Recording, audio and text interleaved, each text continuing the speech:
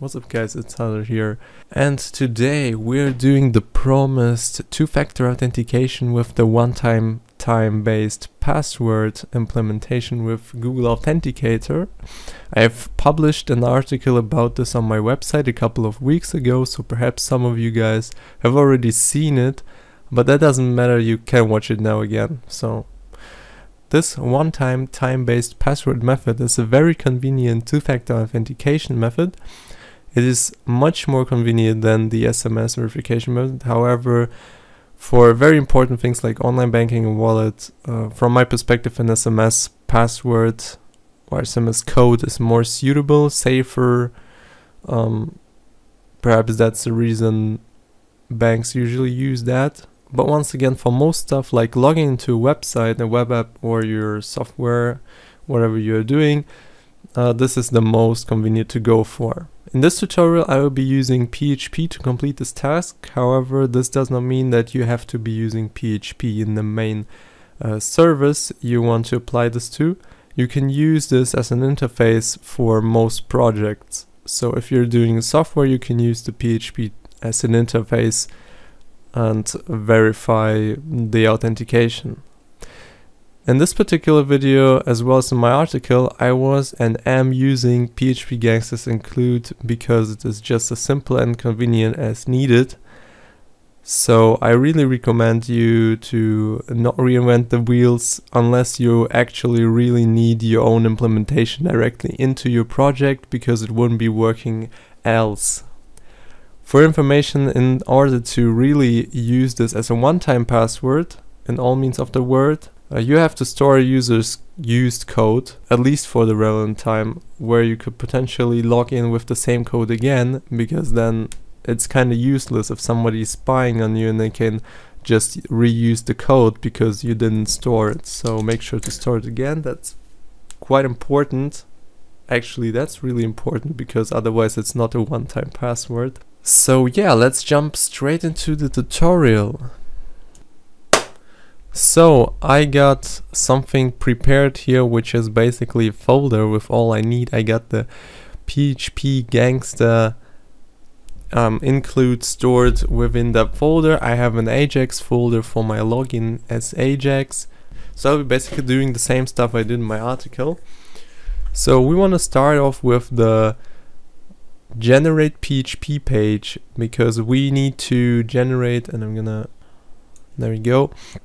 Okay, so we're gonna start off with the generate, because basically we need to first generate our QR code, and I need my phone ready.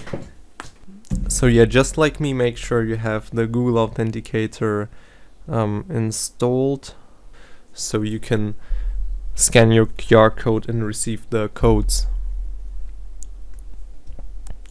So I want to start off with basic stuff in PHP.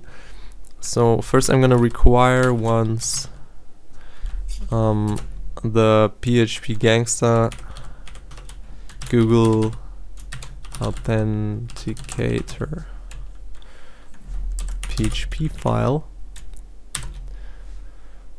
and basically on the GitHub you can find a basic implementation which will help you. And this is actually pretty similar. So Google Authenticator, there we go. Now I'll create a secret, which is basically my Google Authenticator creating a secret. Okay, and now I'll just echo out the secret. And I also do the QR code for my Google Authenticator because it's far more convenient. It has a function which is called get QR code Google URL, which is basically a Google service generating the QR code. And here we put a name. I'll put tutorial, which you will see in your app. Now it doesn't really matter because you can change it to some whatever you want, but I recommended calling something like your website, for example. Secret echo image source equals then my QR, which is basically a URL, and then alright, I forgot something here. Okay, and then just close and BR. I don't think we need a BR. So we are getting the code using the secret, and that's how the app does it pretty much. And result equals, so we put again our secret. This is what is basically our main function for logging in. You will see later. We put in my secret, we put in my code, and the time interval, how long this is valid. So yeah, let's put 3, and there we go. 1 is basically 30 seconds, but it also says on the GitHub. So I want to echo out my result as well, so I can see everything has been successful or not. Perhaps could happen, I don't know. Okay, so let me go to generate. Oh, that's a huge one. And that's what she said actually. Once again, so you got the immature jokes here, so let me scan it. There we go.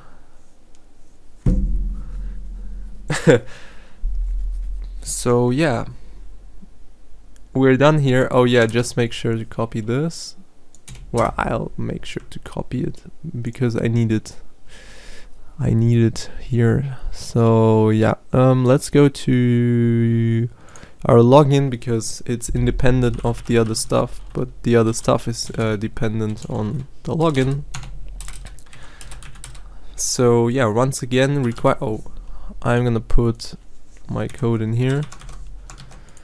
Oh, why? Alright, I was just thinking, why do I put it there? So basically, let me first require the stuff so we don't have to write that much. And now I'm gonna say secret equals, so this is hard coded right here.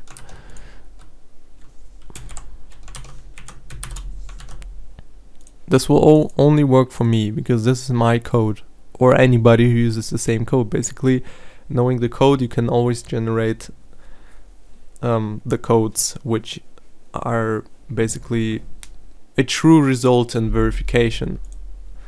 And I also want to get my verify code. That's right, my verify code. Put it here. But before that, I want to make sure that my post request is set, and let's call it Google code. Now you can do stuff with it in this step if you want to. Doesn't really matter. On yeah, let's put this, by the way, into here. So only create a new PHPGangsta Google Authenticator when actually something is filled in. And yeah, the result basically is equal to j verify code. Oh, here we have it. Doesn't matter. And echo out the result. Of course, you could just echo out this part. And now instead of this, I want to put, oh yeah, it's called just code. So yeah, just code. We got secret free, perfectly fine. There we go. And yeah, this is pretty much it for the login. Now comes the most annoying part, mainly because of AJAX. Yeah, let's get my basic HTML, title, index, don't know. In my head I want to put nothing, but in my body I want to put a div, which is, oh, ID of login status, because I want to show myself the status.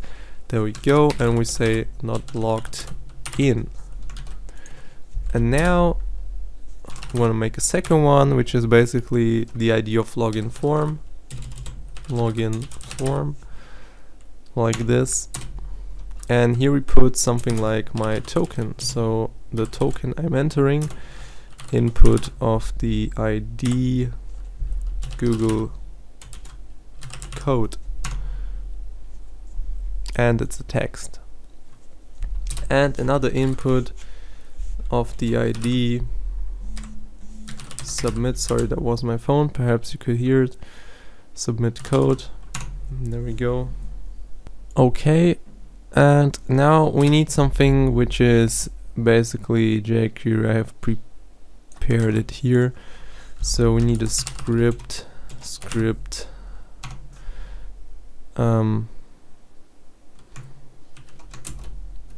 there we go. Source is the link I have prepared. Now you want to download this and put it on your server. I put it here. And another script which is also type JavaScript.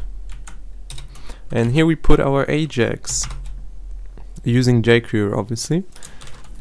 So first I'm gonna look for my input, which is called submit code,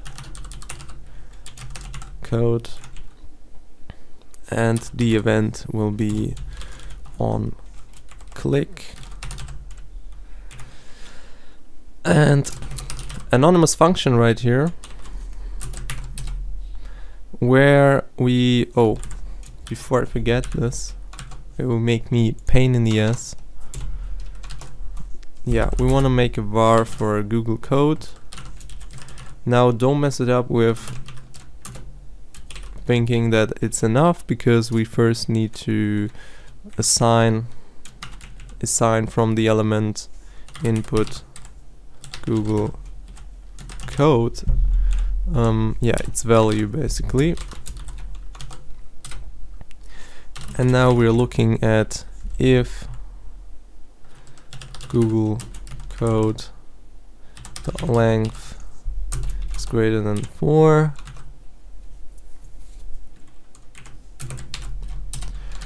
and then we make a post request.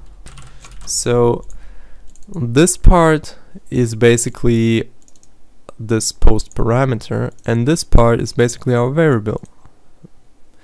And now what we do with it, anonymous function once again, and don't forget to put the semicolon here, anonymous function. And so if the result, oh yeah, result, if the result is equal 1, then obviously we have successfully logged in, and we can change exclamation mark. And what I'm gonna do as well is hide. Okay, so else if it's not, we can say that login failed. And yeah, now it should be working. For testing, let's go to this website. Not logged in. Why is it so big? Oh, it's zoomed for 200. Okay, that makes sense. So why does it have, oh, I'm an idiot. At this point I called this text, but it's submit, so it should fix it. There we go. Now I'm gonna grab my phone, grab my token,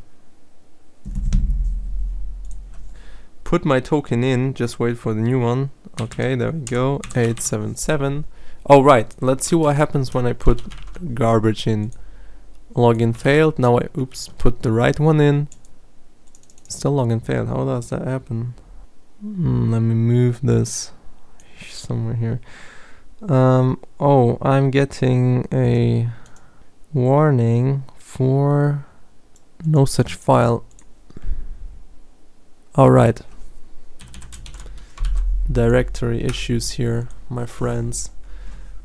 So now, alright. Let's continue with the debugger. There we go. So now, alright, let's see if this one works. Oh yeah, it worked. So basically we're 2 codes further, but the old one still works. So this is because we're looking for 1.5 minutes. And yeah, this is pretty much it. I'm gonna be cutting a lot from the tutorial, I think. because 17-18 minutes is really long for this simple stuff. So yeah, I see you guys next time. Peace out.